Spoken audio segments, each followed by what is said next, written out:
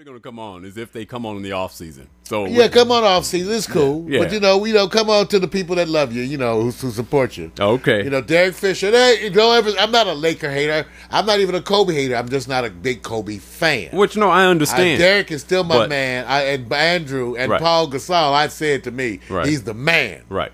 Yeah, no, I agree with you because the part that I like about this is that, we're talking about a subject where the man that people focused on more in the last year as it relates to where he should be is LeBron James. The person that people love to hate as much as they love was Kobe Bryant.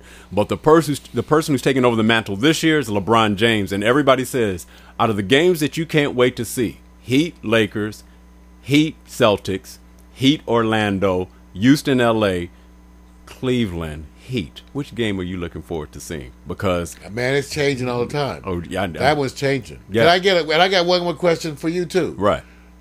A prediction from you about the role of Ron Artest this coming year. I think Ron Artest, his role is you can see the aging. I see the aging. I'm saying that for a reason. That's why I asked you. Right. And Ron Artest still made me a fan this year. No, I like. Did everybody like the way he conducted his stuff? Yes. Kept his head on the focus? Yeah. Everybody to give Ron a break. Give Ron some hand for what he did as a Laker. Right. Hey, look. Ron Artest, come on. And when I mean aging, I don't mean he's getting slower. What I mean is this. Mellower. You age when you have to learn how to play the triangle. Because it's a mental thing more than it is you just going up there and playing a role. When you're the hot stuff in Houston, where he was like the second, third man, because Tracy wasn't active lately, and Yao is probably gone and threatening retirement because they think his injury is going to go on through next year. So the part that Ron, I like what he has done, has been able to transform his game. One, physically, he's a presence. So even if he has diminished scoring skills, what he does is he sets the examples for those who want to play defense a certain way. So to me, he has a couple of years easy on a championship team because it's like the Rodman and Chicago Bulls effect. What did he say? When I was in Detroit, I was like the focus. When I came to Chicago, I had Pippen, Jordan, all these other cats. They took away the light from me so I could do what I could do. And I think Ron Artest is going to definitely be a force. The man I'm looking forward to step up to be like Ron Artest in the offensive ways, Lamar Odom, but we'll leave that for the Kardashians. No, that's not going to happen. All right, that's okay. That's not going to happen like that. No, I like Omar. That's his brother. It's Lamar and Omar. It's like the KKK. Hey. You don't know the new KKK? Wait a minute. They made me hip to this on the internet. The KKK is Kim, Courtney, and Chloe. All right. It's the Kardashians. Look, we talk about Lamar because we still all say he hasn't shown, although we believe his heart is in it, the Lamar Odom that even Phil Jackson says, he hasn't hit that nut yet. Don't say nothing, Mario. Don't go there. He sleeps with a Kardashian. Don't say nothing, man. That makes you soft. It's like sleeping on those high thread count sheets. You need to have it rough. He ain't have it rough. Sorry, it's too smooth. I don't blame him. Minor effect. I'd just be Kardashian. Leave out the room, man. All right, here we go. I want a cousin still, Vic. This move I question on LeBron James. Okay. He thanks the fans in Akron because it's his hometown, which he can do. Here's my question. Just follow me on this. How long has it been since the Heat announcement of where he's choosing to go? How many weeks has it been? About 3 weeks or something, month. Is this timely to go and buy an ad? He has an ad because he has to come back into Akron for some other reasons. It's his hometown. Is this ad a sentimental ad, a marketing strategy ad, or is it just an ad that, and here's another caveat to it, it follows up an ad by a former Cavalier player who did it before he did. Cool. Ilgauskas, Ilgauskas. Oh, so everybody who goes to Miami takes out an ad. Well, what I'm just saying that's, well, okay, go on. So no, my point is this. They're all jumping on this saying, you're thanking the Akron community, not acknowledging Cleveland. But then on top of that, it's an ad that you put in there, but Ilgauskas did an ad 2 days before you. So now what does it look like? Man, you know what? You can't do no right. You too poor, LeBron.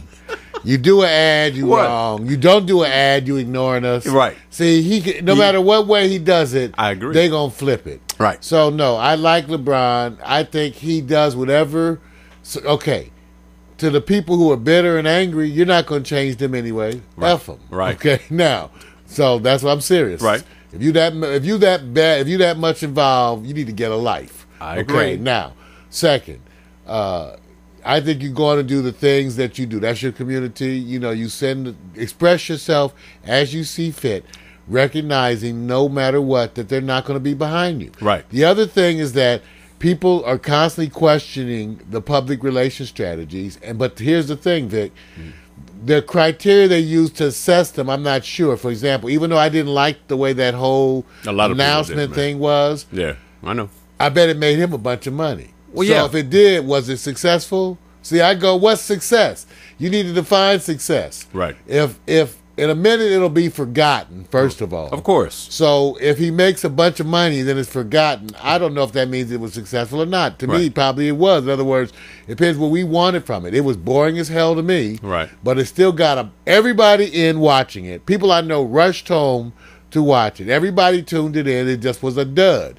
But that's no different than Geraldo opening up the Titanic thing, whatever. The tomb of what's his name, what it was empty, whatever it was. It was empty. Al Capone's tomb or whatever. Whatever, yeah. I'm just saying, so it was that, but I don't know if it was unsuccessful. Let me just say this. I judge most of these things by what has been revealed to me by the person. Right. LeBron James has shown over and over at least what category of person he is. You certainly know the things he hasn't fell forward, prayed to in an obvious way. Right. And because of that, I celebrate him still to this. With all of these changes, right, I still celebrate him and what he does, because to me, he's already proven to be that model. And he's adopted it and embraced it, and that's a struggle. Well, Lamar, to me, I go like this. When you can get this much attention on your job because you work for somebody and people take an interest in what you do to create the firestorm, so that way it brands you in such a way.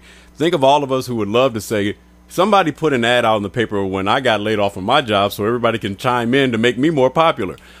I absolutely have no problem with what he's done. Okay, strategy aside, I'm not worried about that. The part that this is a Cleveland issue more than anybody else. Right. And so I don't sweat it because Cleveland has a history of teams abandoning them. Jim Brown quits early in his at his peak of his career. Yeah. They got the team, the Baltimore Ravens, who snuck out after midnight. Yeah. The Art Modell league. Yeah. Okay, now you got LeBron. Where's your hope for the next franchise? You have no hope. You're in Cleveland. Where the hell do you want? If you want hope, move to Cincinnati. So wait a minute. So let me. I'm just kidding. Wait, now. But the people from the area are the ones who talk about Cleveland the worst. Right. Chad. Right. Chad cracking Ocho.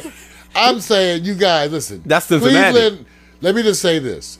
Everybody loves the people in Cleveland. Right. It just ain't much to do like you normally want. Okay, and it's cold. It's bitterly cold. I mean, do you feel for the people? You look up the word cold, right, and they have Cleveland, Chicago, right there. Do you feel for the fans in Cleveland, man? No, they're used to cold. No, for not having a franchise or a winning organization. No, I don't care. You don't care about them? Now look at it. We're here in Los Angeles. We pride ourselves on not having a NFL franchise. But because we are L.A. Right. We don't even need one. Wait.